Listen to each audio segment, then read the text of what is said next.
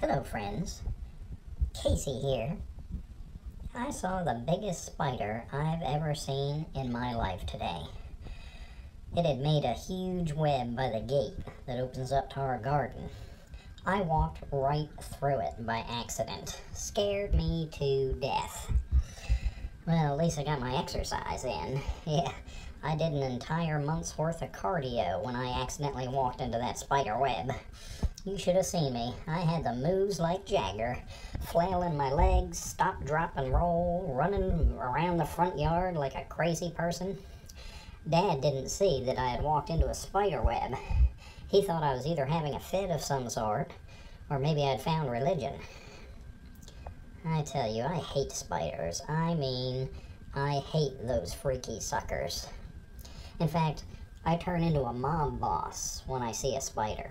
Yeah, because I want him dead, I want his family dead, and I want to burn his house to the ground.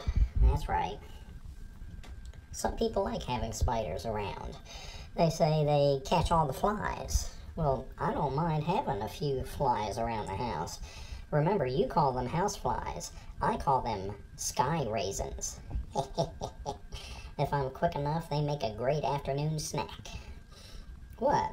What do you mean that's gross? You're gonna tell me what I eat is gross? I've seen what you people eat. You want to talk about gross?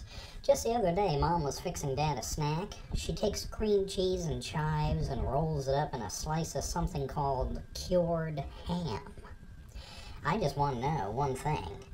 What did the ham have that it had to be cured from? And aren't you afraid to eat something that had previously been sick somehow? I don't know.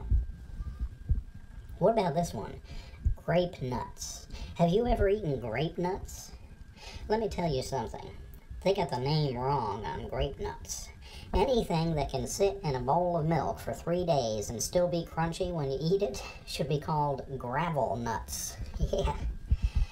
I about chipped a tooth the first time I tried them. Yeah, and talk about roughage. Hey, chihuahua.